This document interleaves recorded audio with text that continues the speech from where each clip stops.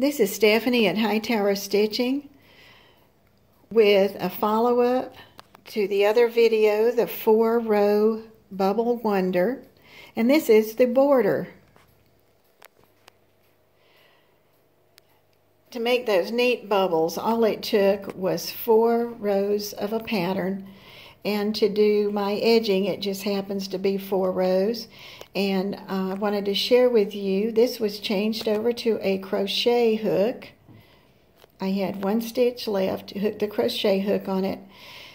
And like most of the knitted baby blankets, if you're going to go to crochet, you would make for row 1 an evenly all the way around SC stitches, single crochets.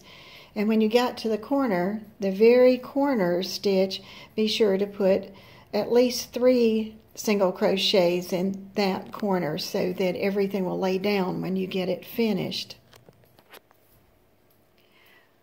Row 2, those are my single crochets. Then row 2 is going to be for my ribbon. Ribbon really finishes off a blanket. You don't have to include this one.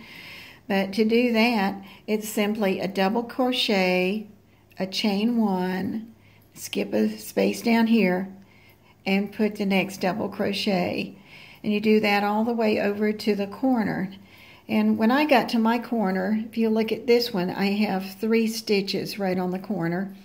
And I put 1 double crochet and a chain. And then in this very corner one, I put a double crochet and a chain, and another double crochet and a chain, and then I got to the 3rd stitch of that corner and I put a double crochet and a chain, and I was ready to start over again to go down. And that would make a nice row 2, and that'll make, the ribbon I used was 3/8 inch ribbon.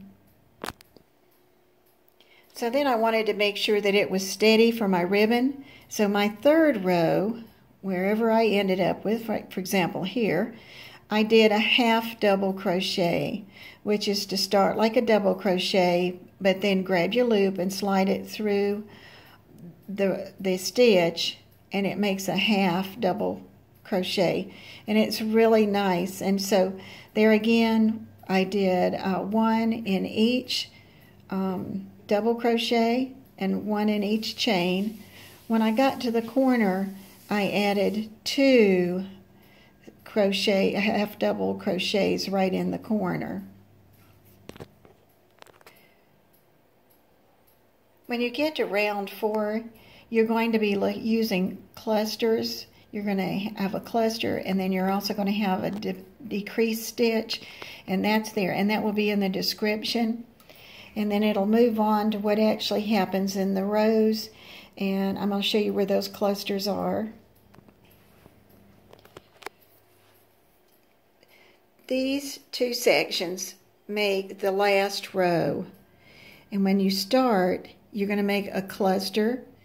And what's funny is at the very top, when you get that made and you've got 1 hook loop on there, you're going to chain 3 right there at the end. And in that chain 3, you're going to come back to the 3rd, back to this top, and you're going to do the cluster right there, and that'll make you end right here.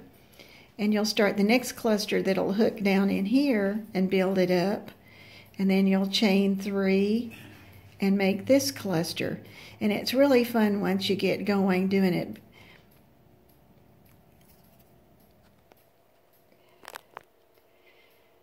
And right now I've started on one that's a solid white, and I can't wait to see how that's going to end.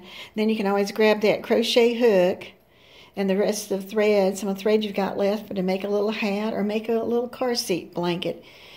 This is Stephanie at Hightower Stitching. Thank you for watching. Any notes that I have and directions will be added in the description. If this was helpful, please subscribe and hit like and leave a comment. Thank you.